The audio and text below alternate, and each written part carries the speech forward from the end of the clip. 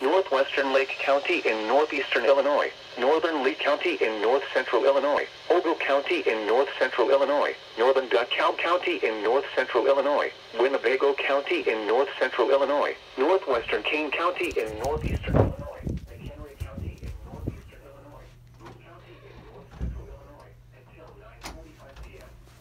At 8:41 p.m., a dangerous snow squall was located along a line extending from near Muskego to near Rockford Airport to near Coletta, moving southeast at 30 miles per hour.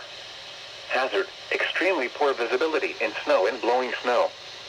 Wind gusts greater than 30 miles per hour. Source: radar and webcams. Impact: dangerous, life-threatening travel, including the following interstates: Interstate 39 between mile markers 91 and 123. Interstate 88 between mile markers 45 and 97. Interstate 90 between mile markers 0 and 47.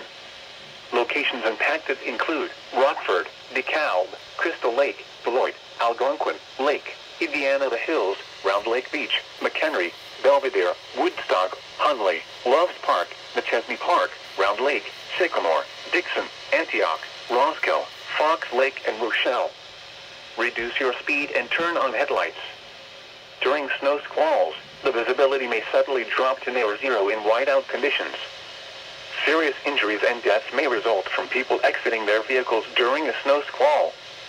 Drivers may not be able to see or to stop. If stopped on the roadway or involved in an accident, quickly exit your vehicle. Move as far away from the roadway as possible only when it is safe to do so. Do not stand along or near the roadway, since approaching vehicles may be unable to maintain control.